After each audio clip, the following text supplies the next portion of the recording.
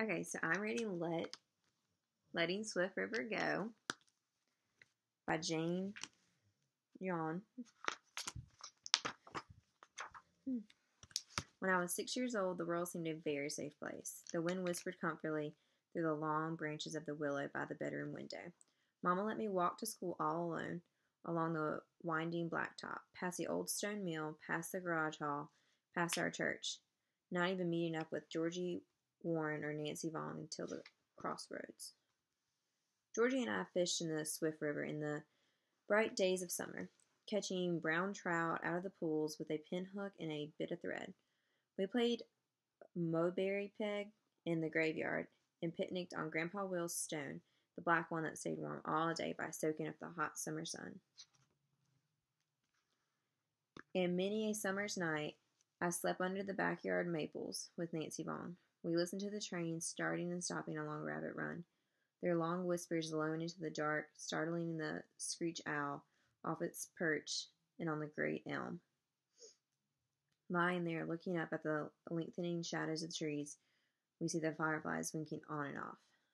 At this point, I'm thinking, she has a lot of freedom.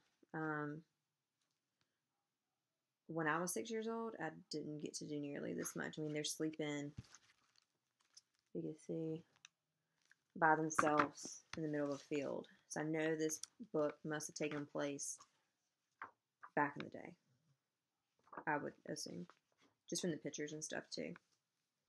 One night, Nancy Vaughn and her cousin Sarah from the city brought 3 mason jars to my house. We caught fireflies in them. Holding our hands over the open tops, Mama came out to watch. She shook her head.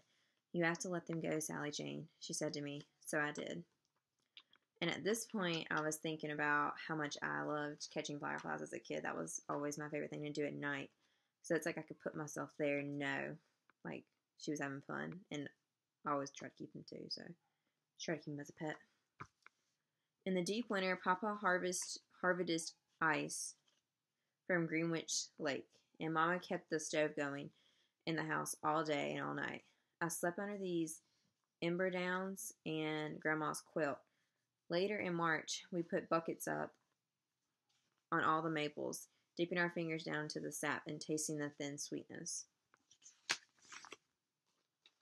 For this picture, it's going to sound really childish, but it reminded me of Frozen, the movie, because in the beginning they chop ice up, and I didn't know people really did that, but they do, obviously. But that just shows their culture is so much different, which is always neat.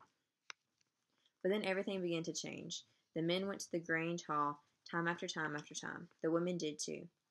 Only no one asked us kids. They all listened to men from Boston because the city of Boston, 60 miles away, needed lots of water. Boston had what Papa called a mighty long thirst, and no water to quench it. We had water here in the valley. Good water. Clear water. Clean water. Cold water. Running between the low hills. We could trade water for money, or water for new houses, or water for a better life. So it was voted in Boston to drown our towns that the people in the city might drink. First we moved the graves. Grandpa Will's black stone in the Doubledays, in the drownings, in McCaff's, in the halls. Papa read the headstones on the trucks as he helped gather the small remains, hauling them into the new cemetery, where everything would be fresh and green. Sometimes all the men found were buttons or teeth or a few thin bones. Papa said they left the Indians where they lay. No one wanted to bother them, but I thought it was right that they remained in a sacred ground. The black flies were fierce. Papa said fierce. He had bites under his eyes, swollen like tears. I don't ever want to see those kind of flies. Then the governor sent his woodpeckers to clear the scrub and bushes, to cut down all the trees, the maples, the elms, the willows, the sycamore trees, and the great spreading oaks. They were stacked like drinking straws along the roads, then hauled away. This just depresses me because I just feel like if I came home and it was all gone, I'd be really sad about that. That's like your life.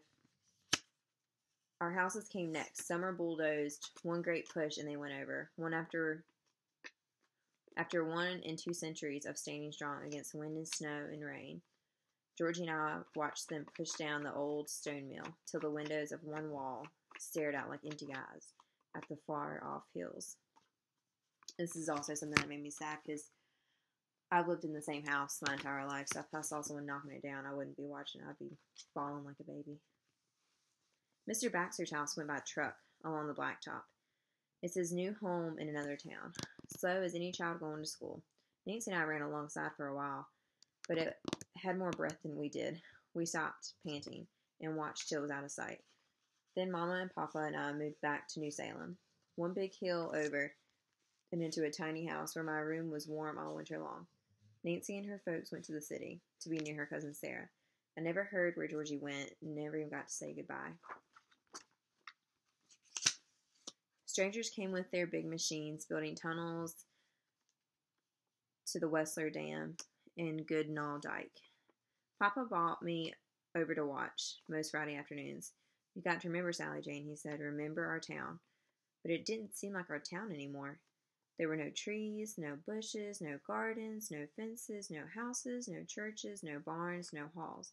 Just a long, gray wilderness. Just a hole between the hills. That's what it looks like now. Very depressing. I would be very sad. That's why I was thinking how sad it is that she's having to go through this. Lose her friends, her town, pick up somewhere new. Like, oh gosh, I couldn't do it. The waters from the Dan rivers moved slowly and silently. They rose like unfriendly neighbors halfway up the sides of the hills, covering Dana and Inchfield, Prescott and Greenwich, all little swift river towns. It took 7 long years. Much later, when I was grown, Papa and I rode out the Quannabian Reservoir. Behind us, we left a bubble trail. Through the late afternoon and well into the evening, we sat in a little boat, and Papa pointed over the side. "Look, Sally Jane," he said.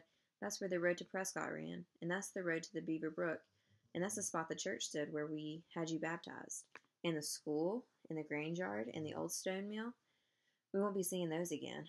I looked. I thought I could see the faint outlines, but I could not read that past.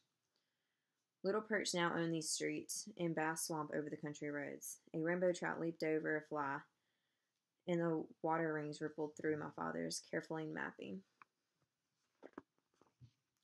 When it got dark, the stars came out, reflecting in the water, winking on and off and on and off like fireflies. I leaned over the side of the boat and caught the starry water in my cupped hands. For a moment, I remembered the wind through the willow, the trains whistling on the rabbit run, the crossroads where I met Georgie Warren and Nancy Vaughn. Gone, all gone, under the waters. Then I heard my mother's voice coming to me over the drowned years. "You have to let them go, Sally Jane." I looked down to the darkening deeps and smiled, and then I did. So that's the end of the book. I really like at the end how it mentions fireflies again, and then mentions how her mom said to let them go, but now it's more like a metaphor to let the past go. No, she didn't have any fireflies, obviously, so I think that was pretty neat how that book kind of transcends that. But, yep.